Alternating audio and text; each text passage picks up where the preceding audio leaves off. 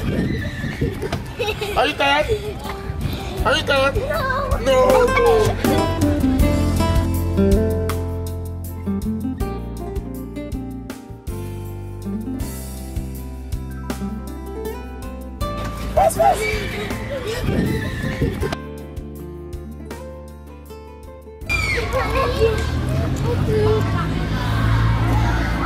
So, it's okay, wait, I'm coming, okay? Hello. Good afternoon. How you doing?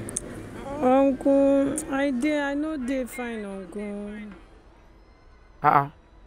What thing happen?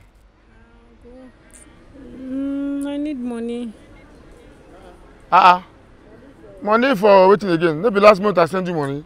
Uncle, I use the money to buy textbook. You know school wahala now. Now I need money. I don't get any money.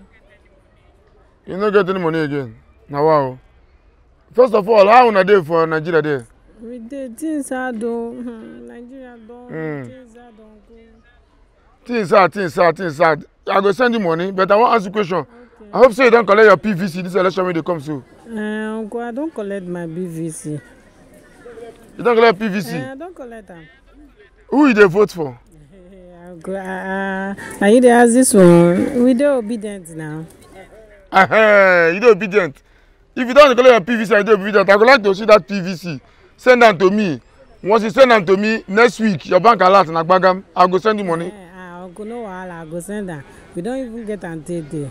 I will send them. Okay, good, no problem. Send them because now anybody do not get PVC now.